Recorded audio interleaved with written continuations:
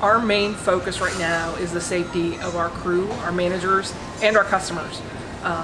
Whether it is we need to wear gloves, whether we need to be sanitizing more often all the surfaces in our stores,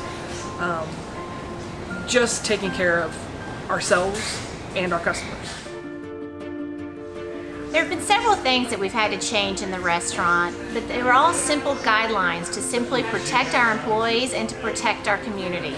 McDonald's is always taking a very strong stance on safety and sanitation and cleanliness in our restaurants. Matter of fact, we pride ourselves on that.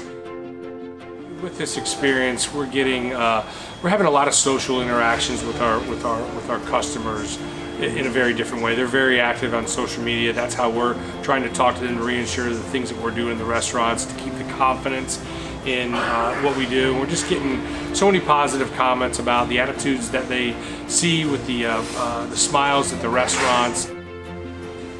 I know it is a stressful time for a lot of people right now, but we just want our customers to know that we're here to serve them, we're here to put a smile on their face, and hopefully, make a little bit of happiness for them during a hard time.